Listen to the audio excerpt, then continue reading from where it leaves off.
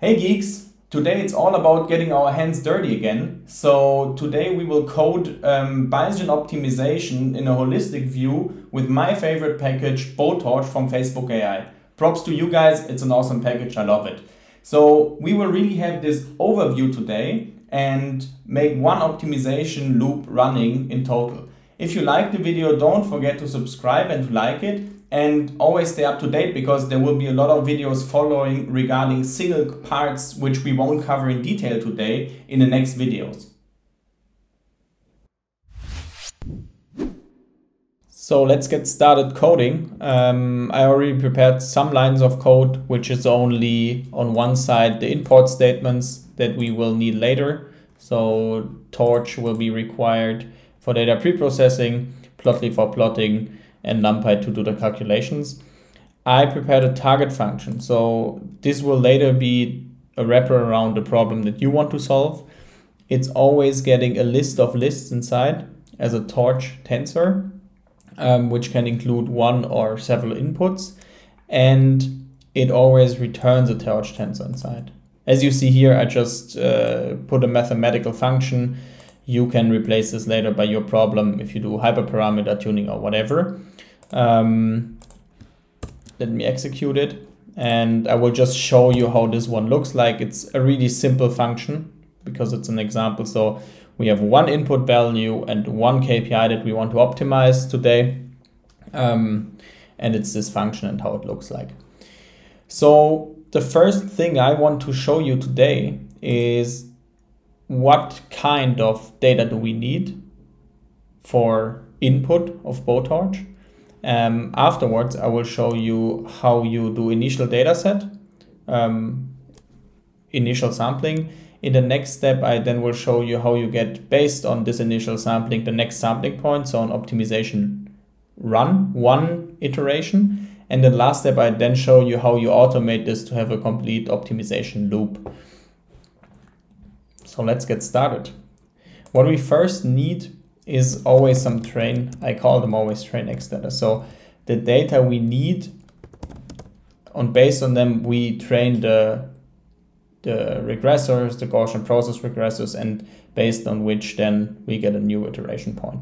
So for now, I'm just going to make a random data set, which will look like this. So you see here, it's a torch tensor. Area of error is we have only one input, that's why it looks like this. We then get the exact objective. So what is it actually, based on these different inputs, how does my output look? And therefore I just call this target function here and pass the train X that we just generated. And super important here, we need to use the unsqueeze command that the array is always flattened. So it is also in the BOTORCH tutorials always this way, because today I'm going to show you for single objective optimization. For multi-objective, there's another video following. So as you see here, based on this input, we get these output values here. And the last thing we actually need is, for BOTORCH, we need a thing that is called like the best values that we observed. So for this, we are going to do a maximum thing because this function is to be maximized, forgot to say it. So let's call it best observed value. And therefore we just take the exact object and we can just do the max function and put item. So based on this, sorry I didn't plot it, we will get one value which is actually, as you can see here, the best because it's the maximum value. So this is the data we need for BOTORCH. One time the training data that BOTORCH can train the model, and of course the relying output data based on all the samples we have already, and for the model training as well, a max point. Because this is normally, not that trivial just to loop over it, I always define an initial data function. So let's call it generate initial data. And what it does, it takes the amount of points we want to generate. So I call it n here. You can call it whatever you want. Let's say 10 by default. And normally, if you want to do it more generic, you can also say how many inputs does your problem have, because we know our function, we don't need it. And what we do here is exactly what we did before here in the loop. So I can just copy this one here down, call it try x, to stay consistent. And instead of this 10 here, we put the n. Then in the next step, we copy the next function. So calling the target function is equivalent. And here, sorry, I'm lazy today, so that's why I'm just copy pasting. And the best observed value then, so obviously this one. And what we need to return, here's all three of them, because as I said before, they are all three important. So we return all the three of them.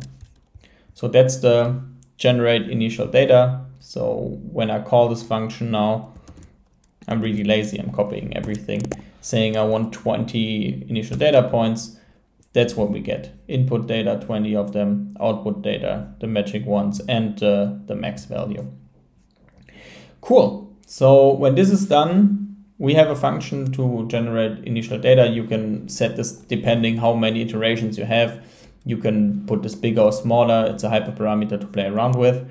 So the next thing is now, based on this, I want to show you now how you can use BOTORCH to get a first optimization iteration. So based on the initial data you have, how do you get now the next sampling point by the BOTORCH package? To do so,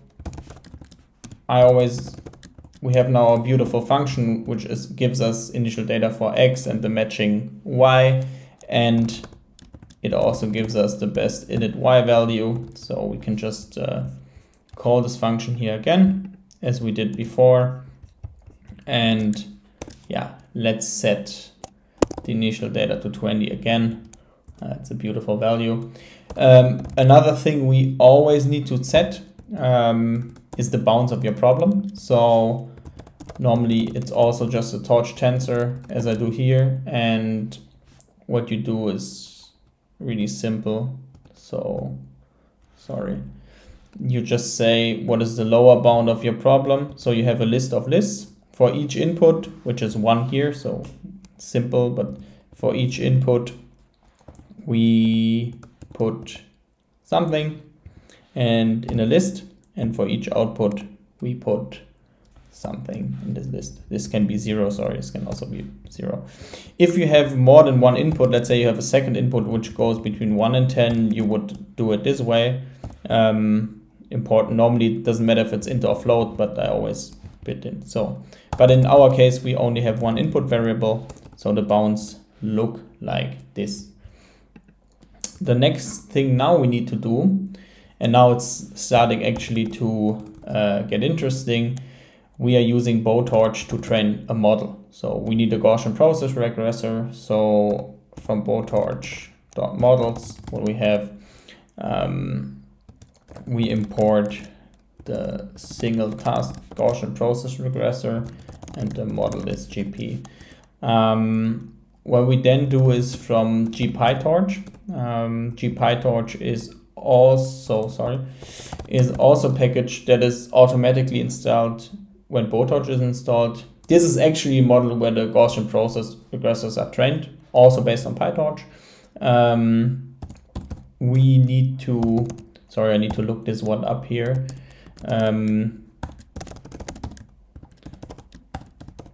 Likelihood. Let's hope that I don't make mistakes later. Likelihood.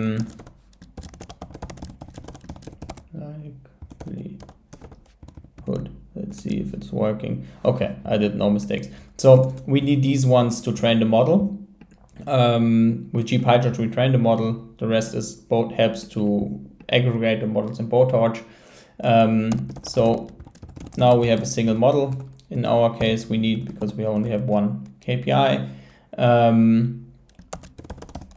we can take this single task GP, and we need just to pass init x and init y to the thing.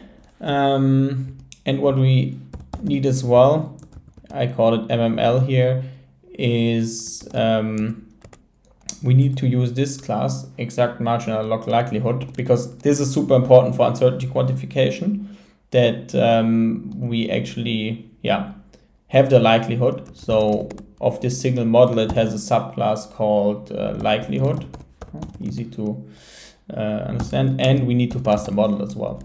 It doesn't make so much sense for me, because I think we could just parse only the model, but if you do hyperparameter tuning, you can make these things much more complex. You will see the documentation also in the comments. So you can also pass different likelihoods and different models to calculate things, or several models. That's why it's built up like this. Now we have this done. We have the model in place. The next thing we do is fitting the model. So herefore we need BOTORCH again. And we have this fit.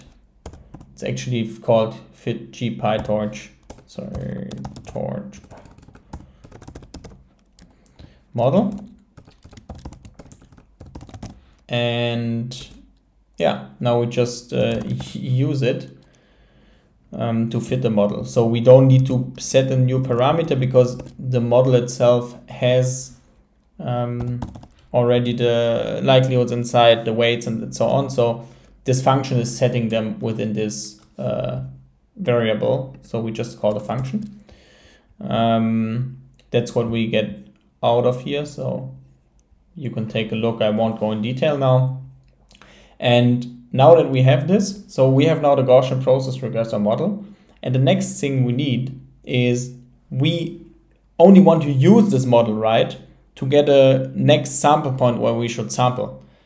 So what we need now, and that's where actually BOTORCH is doing its real work, is we use the acquisition function that is used in Bayesian optimization. I mean, there are several ones, right? A lot of different ones. You can implement your own ones here, but I will just take a pre-built one. So acquisition. Let's take Monte Carlo. It's always kind of good. And we take the expected improvement. You should all, if you saw my theory video, you should know this one. It's one of the most common acquisition functions. But as I said, you can also build them on your own. So let's initialize this class, and we just need to pass to this class now the model, which is our single model. Damn it. So our single model, and we need to pass the best evaluation so far.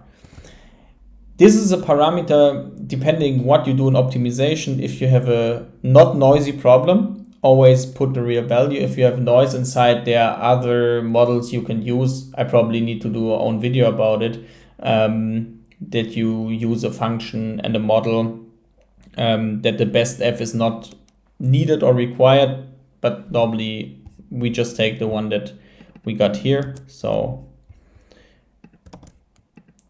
we initialize this class, and what we now need to do in the last step is, we have an acquisition function now, and as you know, the last step in Bayesian optimization is optimize the acquisition function and tell me where to sample next. And that's what we do in the last step.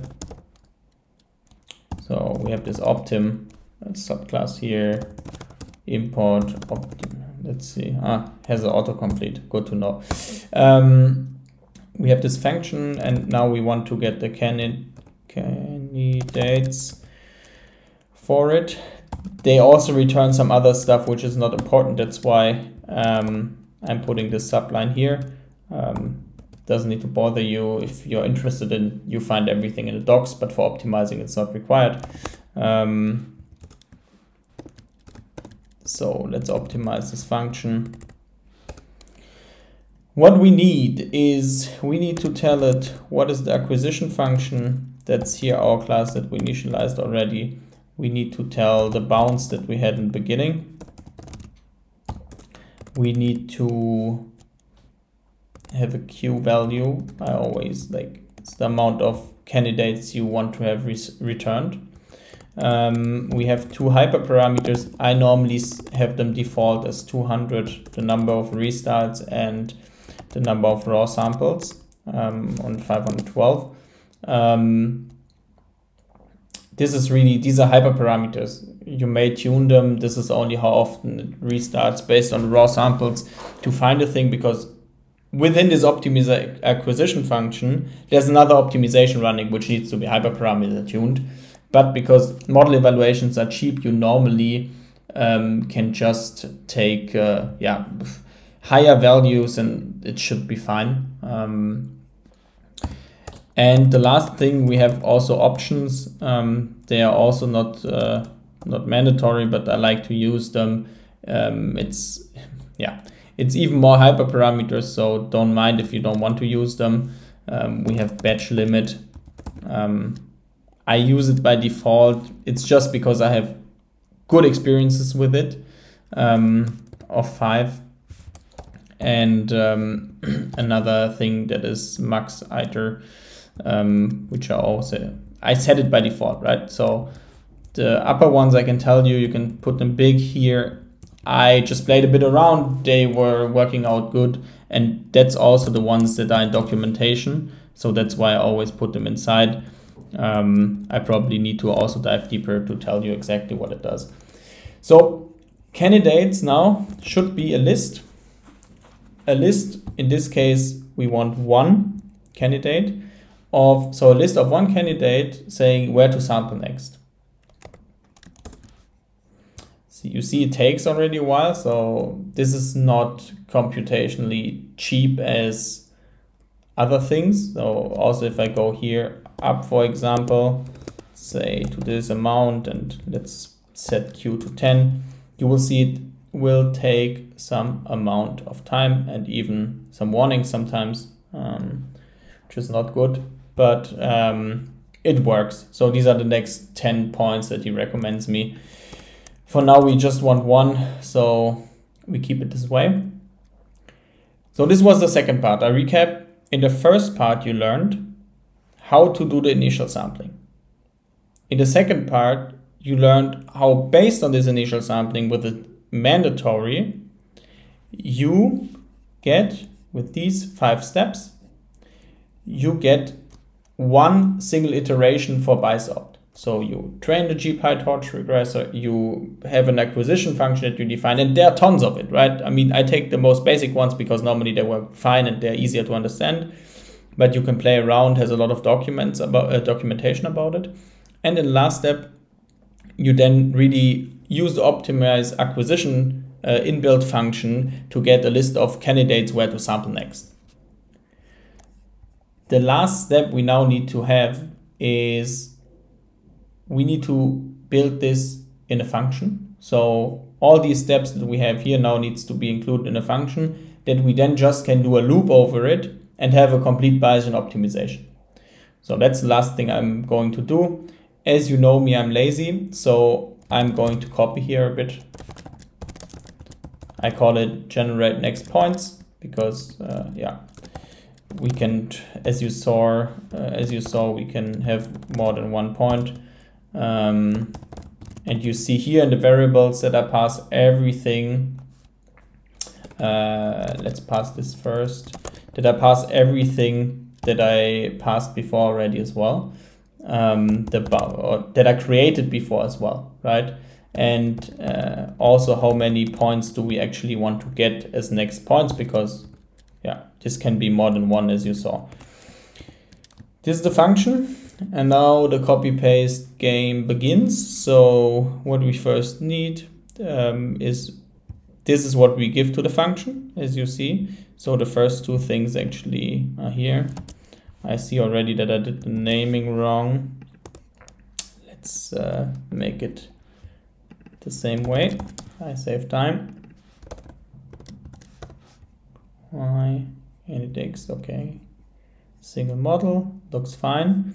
As a next step then, let's fit the model here inside this function. And then let's initialize our class for the expected improvement. As you see here, also here need to adjust the name. Yeah, so I'm just lazy, that's why I'm doing it this way. Okay, so you see actually it's not a lot of code when we break it down. And the last thing here is then this beauty here. And what we need to do in this case is the variable we need to set is number of points. It's not 1, but it's this variable we put in. And what we return is candidates. So let's see if this function actually works. I mean, we can just take all of them because we initialized them before and just see if we get something. I mean, remember we initialized all of them here, so they exist already. And let's say we want 2 points. Waiting. Some warning. And you see it's working out fine. So it's not that much code, and actually the parameters you can tune are not that many as well. So feel free to play around. It's getting more tricky, as I said, when you want to have here different ones because you have a problem with noise or whatever. But for now, this doesn't matter. So now that we have this function, the last thing we actually need to do to have a whole optimization in place is initialize data, then have a loop which loops over these functions for a number of runs that we want.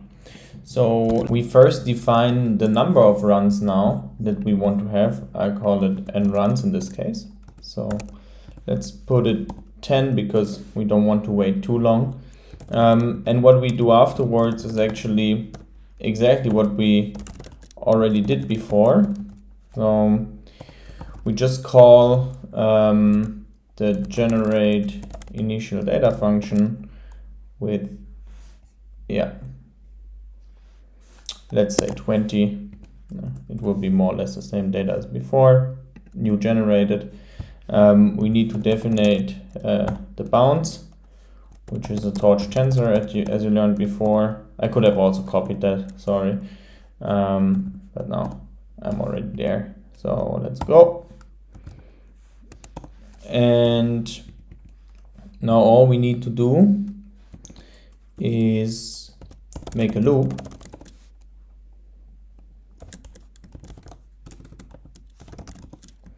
And in this loop, what we actually do is first let's print out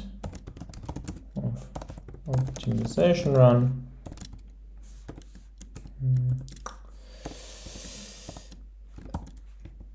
Then we get new candidates. So you know that function, we defined it before, so we use this function here. What we pass is, of course, init x, init y, and the best init y, and the bounds. For this case, we only want to have one sample, one new candidate. Of course, we can err this. Then new results is then that we call the target function, and we pass in new candidates. Super important here is that we unsqueeze, as we did before as well, unsqueeze the results. Otherwise, the array has one layer too much, one dimension too much. Cool. So actually, now we can already print something out and see, saying it's R will only be 1. So actually, it's candidate, but I just keep it generic. And what we now need to do actually is that we, and here we can also say, yeah, no, we just want to see what is the new candidate here. What we now need to do is we need to have the n and x put the new results inside. So we use the torch cat command, and we append n and x and new candidates, and we do the same for n and y, so for the results, which will end then in an array containing all the new candidates, or all init candidates plus the new ones. So you see it will over each loop grow by 1 in this case, and the same for the results, just that we have all thing. And then the best point, we call it here best init x. I know the variable name is not valid anymore actually, but just to keep it simple, I will stay like this now, init y dot max, as we did before. Upstairs already items, and now we also print it out. Best point performs this way.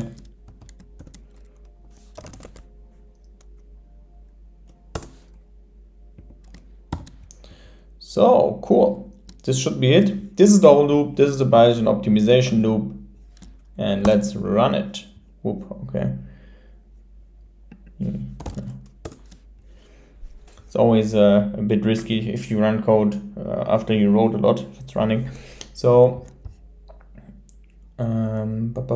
best init.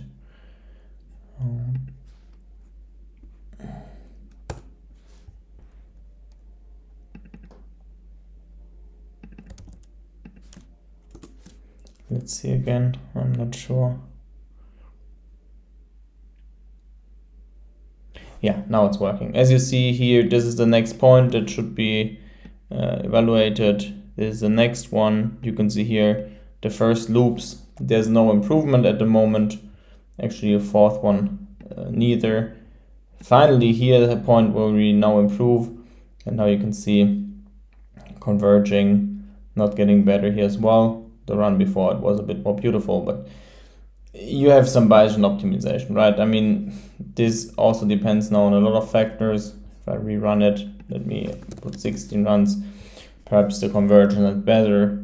It really depends also on the initial sampling. So especially when you have only so few amount of points, initial sampling is really crucial, but you see it is really similar to before. So it's always good to have it more or less reproducible and that it doesn't look different when you run it twice, because acquisition function shouldn't change and the initial data points are always the same.